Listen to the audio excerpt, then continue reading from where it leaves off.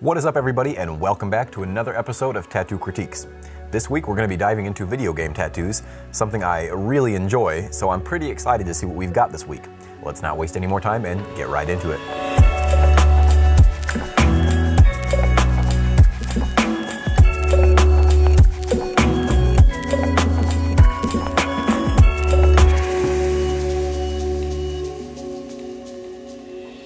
The first tattoo we have sent in is from Cory Engel. And Cory, you sent in this Xbox controller monster type of deal.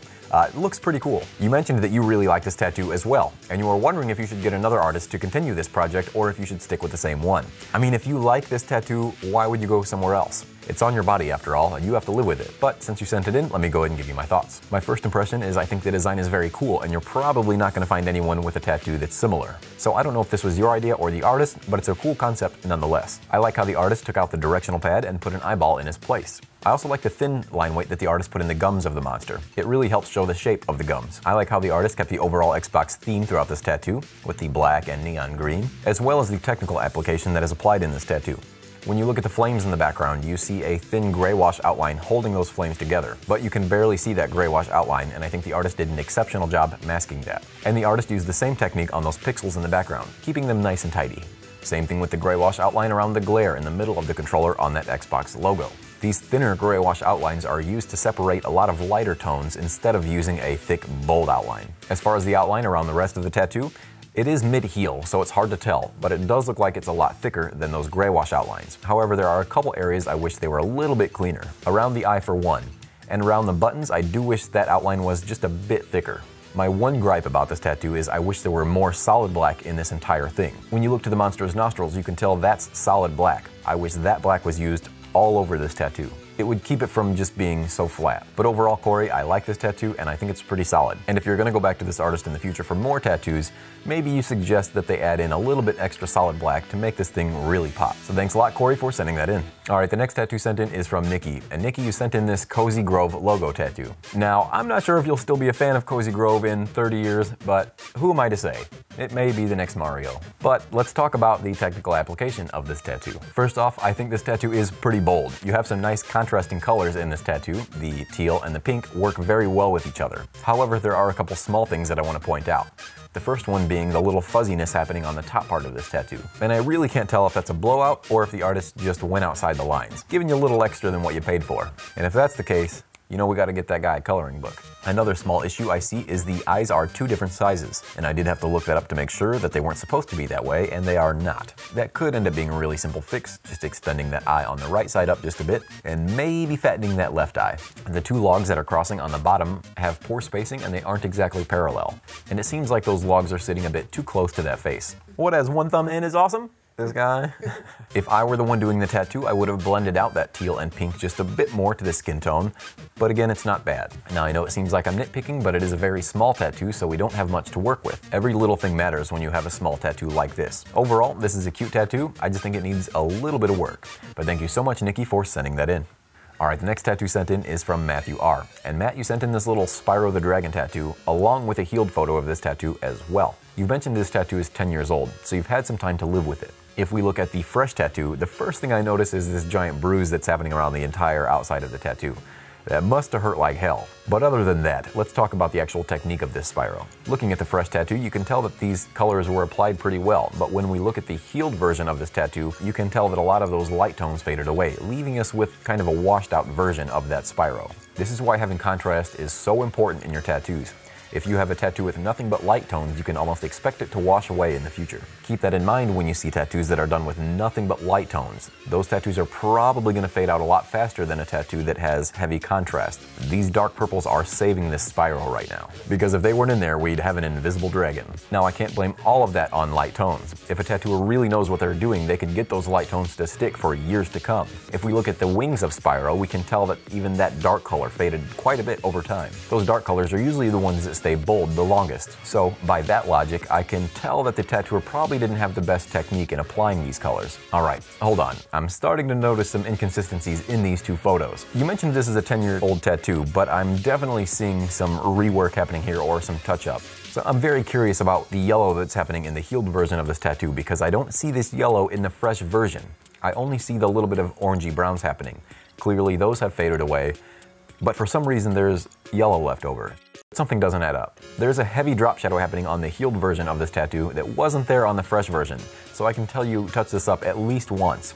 Which leads me to wonder why you didn't touch up the rest of this dragon, or why you only decided to add yellow and an odd drop shadow that doesn't make sense. If anything, that light purple and the wings are what needed it the most. Clearly this tattoo needs another touch up, but I would definitely be going to a new artist at this point. Because if you did get this tattoo touched up again, they didn't really add anything to it more so than the first time. So you've got one more shot at this, Matthew. Browse some portfolios and go to a tattooer who knows how to put in color. It just needs a little love. But thank you so much for sending that in and letting me talk about it. Alright, the next tattoo sent in is from Chris Martin. And Chris, you sent in this Mario leg tattoo. Right off the bat, my eyes get drawn to this weird pixelation happening at the bottom in this tube. It looks very strange. It kind of looks like some cross stitches happening going up that tube. I'm assuming the artist wanted to turn it into pixels, but it really doesn't read that way. If we take a look back at that Xbox controller from the first submission, you can see a prime example of how those pixels should be executed. There's just a lack of line weight and a lack of contrast happening in this entire tattoo. This may end up like our buddy Spyro. The outline is fairly weak. I would have loved to see some sort of heavy outline around this entire tattoo. As it is an animation, it needs some sort of line weight. Even if it's just on the perimeter of everything on here, it would just help out so much. Everything just seems a bit shaky. It almost seems like the artist may have been in a rush to get this thing finished. Or they could be new. I think maybe even some background could help out this tattoo a bit. Some soft blues, clouds, things you see in the actual Mario game would just help tie this together. But I wouldn't necessarily trust this artist with that. Now I love Mario and Nintendo, but this tattoo just doesn't really hit home for me. There's just something about it that seems flat and patchy. I'm not saying this tattoo can't be saved, I'm just suggesting maybe find a new artist. But thank you, Chris, for sending this in and letting me talk about it. Alright, the next tattoo sent in is from Eric Jackman. And Eric, you sent in this Castlevania tattoo that you said I could absolutely destroy. Don't worry, my guy, I got you. My first impressions are, it looks like this tattooer kind of sped through this tattoo. And you mentioned it was only 7 hours, so... Honestly, this is one of those tattoos that should take probably double the amount of time. There's a lot of layers happening here, and for the face alone, I probably would have spent a few hours. And the artist had the opportunity to give it some depth. But it just comes off as 3 stacked flat images. You've got the person in front, the clock, and then the castle. It just comes off as very drab. And I drew bats like that in first grade. There are needle marks everywhere in this tattoo, and generally that's something I look for and like. But with these needle marks, you can tell the direction in which the tattoo artist was pushing, and they are all over the place. There's no one direction of flow anywhere in this tattoo. The clouds in the back kind of just engulf the castle. They don't let it breathe. There's not enough of the castle hanging out. There's not a whole lot of skin tone or light shades. There's just a lot of dark shades and black. I'm not exactly sure what's happening on the right side of this tattoo. Kind of looks like a shield of some sort hanging out on the side, but again, I'm just not too familiar with the game to be able to tell what that is. However, it is a tattoo and it should read easily. Someone looking at your tattoo who doesn't have any clue what Castlevania is should be able to tell exactly what's going on. And there's just a lot of white in places that just don't belong. There's just a lot of rough things happening in this entire tattoo. But thank you so much, Eric, for sending it in and letting me take a peek. Alright, that's going to wrap it up for the critiques this week, but before we go, I want to bring up my favorite tattoo of the episode, which was sent in from Cory Engel with this sweet Xbox monster remote. I think this tattoo just had a lot of right things going for it and a lot of good technical skills that we didn't see in a lot of other tattoos this week. Another thing I really liked about this tattoo is it actually felt like an original piece of artwork, where the other tattoos that we saw kind of just felt like copies. And it looked like the artists were just rushing through them. And you're likely not going to see another one like this out in the wild. Unless, of course, somebody copies this one. So congratulations, Cory, on the dope tattoo, and being this week's winner. Thank you so much for sending that in. Alright guys, before we wrap this up, I want to share with you a tattooer who I think you should be following, and does an exceptional job with video game tattoos. And that person is Billy Tanos, out of Brisbane, Australia.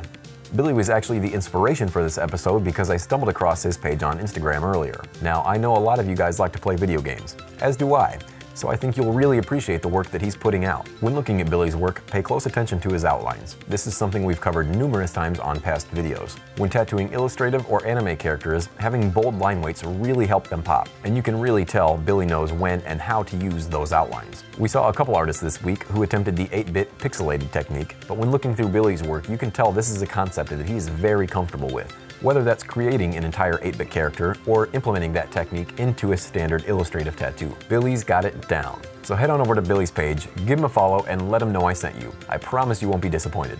Now that's going to be it for this week's episode, but I do want to thank you guys so much for sticking around to the very end of the video. And if you want to see your tattoos critiqued in a future episode, you can do so by sending them to ponycritiques@gmail.com. Be sure to label whether or not you're an artist or collector, and maybe we'll see them on a future episode. Until then, see you next week.